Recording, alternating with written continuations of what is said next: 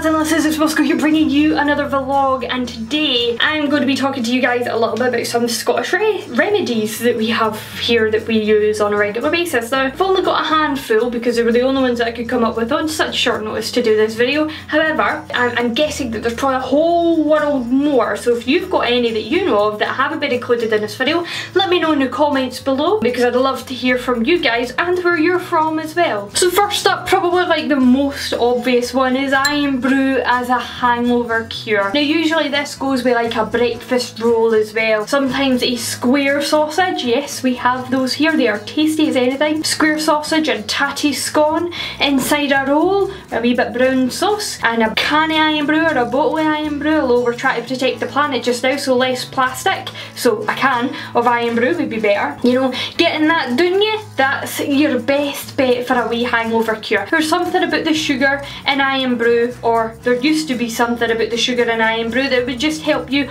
overcome your hangover. Who knows nowadays though with this new recipe and the reduced sugar whether or not it's going to have the same medicinal benefits. Another one, and even although this isn't Scottish, is something that a lot of Scottish families were brought up using. Now, yous out there probably will not have heard of the magical cure for unsettled stomach. So I know ginger and things and ginger ale or whatever is used elsewhere in the world, but if you have been vomiting and quite severely and you need to get your stomach back into that perfect balance of, you know, sugar to glucose to salt content to stop it continually vomiting, then the best thing to use to settle your stomach is a miracle called Lucozade. Now they used to actually sell this inside the pharmacies here in Scotland and probably in Britain as well. You guys down in England and Wales and everything, you'll have to let me know if that's the case where you're from too. But this used to be sold in the shops, not only because it's got a lot of glucose content which can make it very good for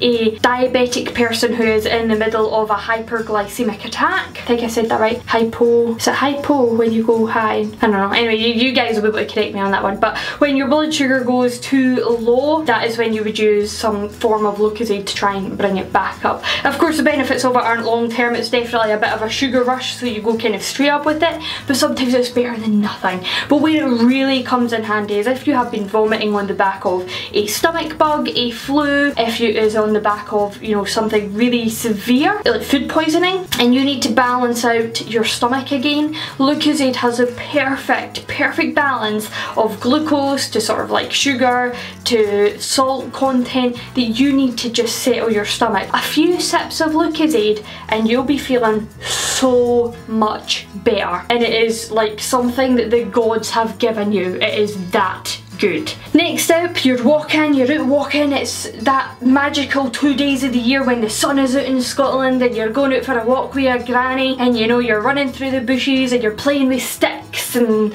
all of this sort of stuff, but oh and lo and behold, your bare arms have been exposed to jaggy nettles as we call them, which are those horrible plants that sting you all up and down any bare skin. What do? You grab yourself a dock leaf and you use it to rub up and down against the stinginess. It stops that horrible itching and prickly sensation. You keep using the dock leaf to rub against it and eventually the symptoms lift, they start to feel better. So your dock leaves when you were out was a huge thing for me when I was a child. My gran would always grab us one as soon as we'd been stung by jaggy nettles and hand us them.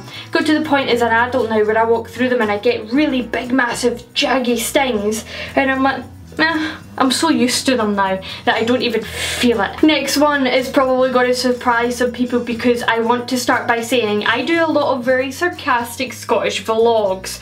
I do. 9 times out of 10 my videos are sarcastic. This, I promise you, is not sarcastic, and it is using whiskey on a baby that is teething. Not joking. Tiny little bit, the granddads, the dads, the papas would take their finger into their glass of whiskey, wee bit on their finger, into the mouth of the baby, rubbing it gently on the gums, just like that, and it helps, it genuinely helps. It helps with that pain, probably because the little ones become drunk, and it just would usually ease them and help the baby get to sleep. Again, probably because they're inebriated, but you know, it's still a common thing that's used today, and I wouldn't recommend giving your baby it to drink, but just a wee bit on their gums, just a wee bit on their teething, swollen, aching gums.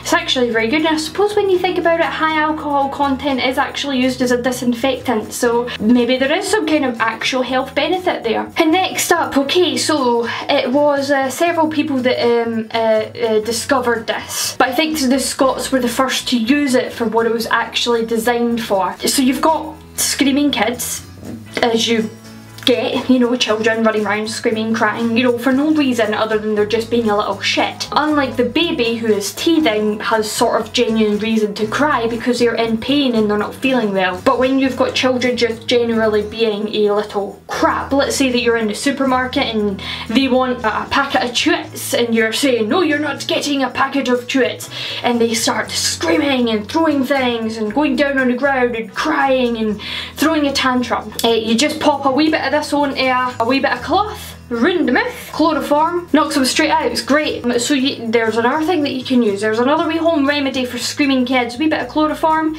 and that's it. You won't even notice that they're there. It's great. You could just drag them by the hood across the supermarket. You know, they maybe have a wee bit of a dirty bum, but it's better than a Syrian. And that is all we've got time for today. So if there are some home remedies where you guys are from that I didn't mention in this video, I know there's loads of uses of honey, loads of uses of lemon and vinegar and all of that stuff I didn't manage to cover in this video, but I will be doing probably a future video like this if you guys liked it. Give it a big thumbs up for me because it really helps me out. Don't forget to click that subscribe button because I put up a new video every single week and it is free to subscribe to our YouTube channel.